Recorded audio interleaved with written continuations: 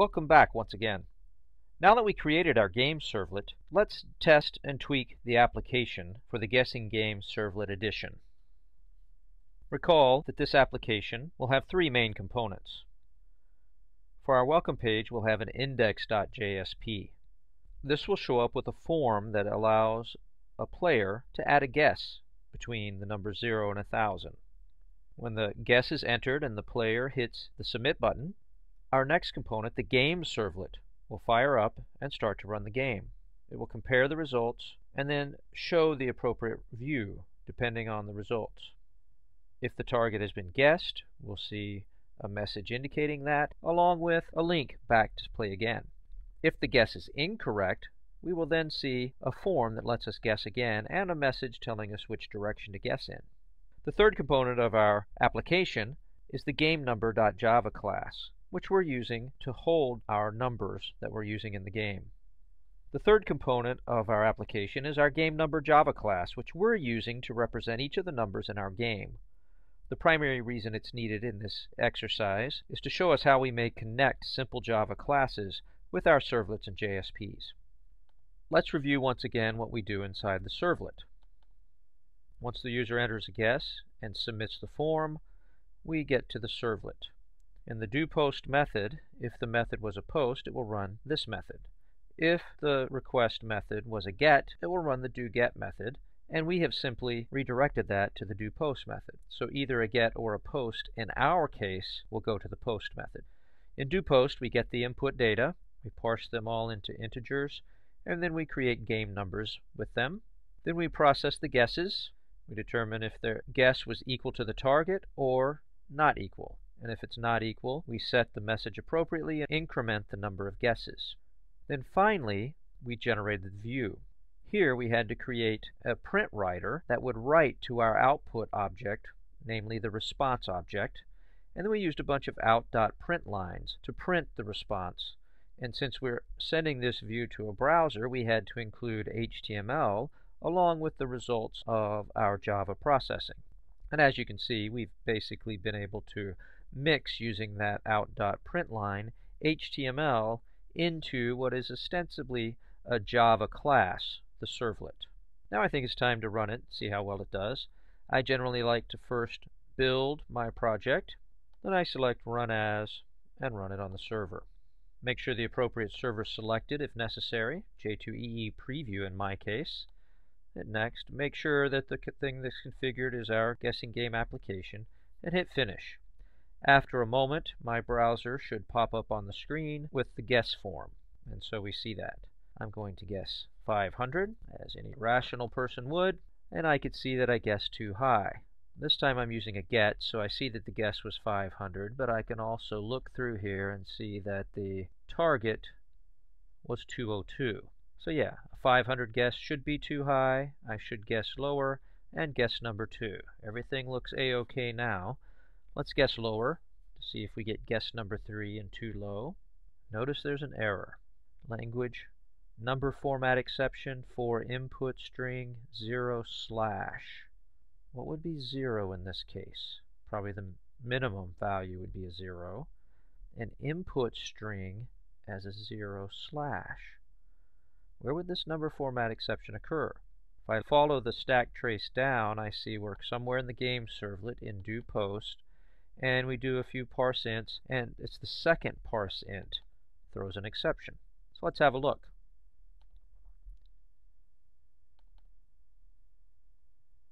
Second parse int and exception. Doesn't look bad here. Everything looks a-okay in terms of the code, but where is it getting this request.get parameter? The first guess went fine, if you'll recall. It was actually on the second guess where we have a problem. What was generating the minimum form tag for that second guess? Well, it was this same servlet. So let's look down here in this code. I see the problem. Value equals min value. That should be okay, but notice right after the min get value, we add that slash. So what's happening is it thinks that whatever the min value is, the slash is part of it. We can fix this one easily by just putting a space after the quote so that value equals will be known. Another way to fix it is to put a single quote before those double quotes and a single quote after. When this is concatenated, you'll see value equals single quote 0 single quote, and it'll also set off what the value is. So let's do that to fix all of those. Incidentally, the space would have been enough to fix this. I'm adding the single quote just to be thorough. And I need to do it for all of those values, or we're going to end up with another error message. A couple things I like to do. Let's go back to Firefox and shut that down. Oh, one thing I didn't mention. A 500 error generally means something happened in your code, as a 404 means something cannot be found. We may see any of those as we're running web applications. To make sure I'm running under a clean version of my application, I'm going to delete this server object. It's okay to delete it if the only thing you're running is your current application. If it's running other things that are important to keep running, you don't want to do that. And let's run it again. Build the project, the new project, run as on server, hit finish to run. Back to what I had before. Let's guess 500. Should be guess 2. Too low this time. Target is 936, so let's guess 950 to go too high. Recall this is where we had our problem last time. Let's see if this works. Should say too high and guess number 3. Ah, looks good. Notice this, no guess here. Because on the servlet we used a do post, or a post request. What was that target again? Remember, we're saving it hidden values so I can view the page source. 936. 930 should be too low. 940 should be too high. Let's see now, if I put in 936, I should have it right in 5 guesses. Congratulations, you got it in 5 guesses.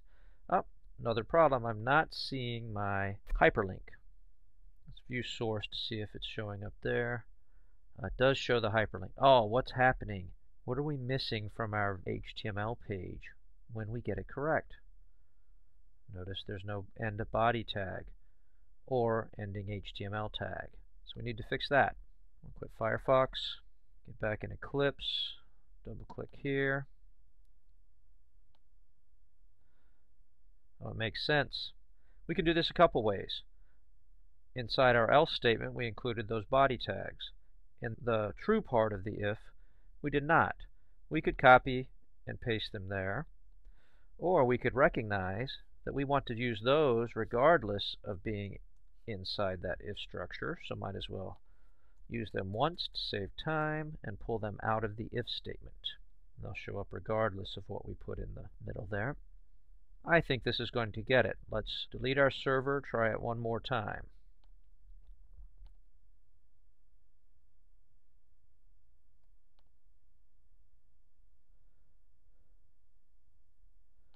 Project, run as on server, next, finish.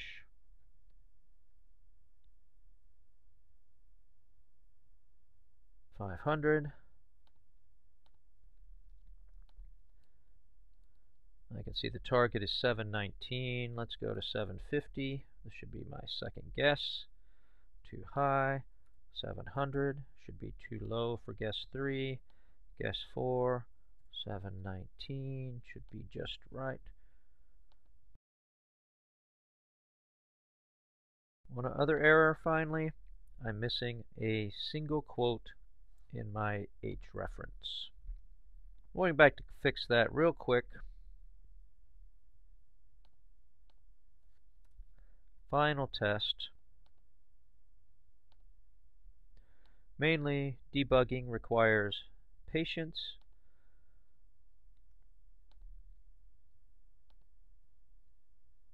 an eye for detail, and sometimes perseverance. But the nice things about computer code, eventually you can get it correct. You can keep testing till you get it right. Too low, guess higher this time. Not too high.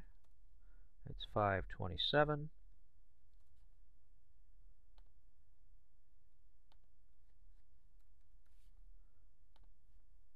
again.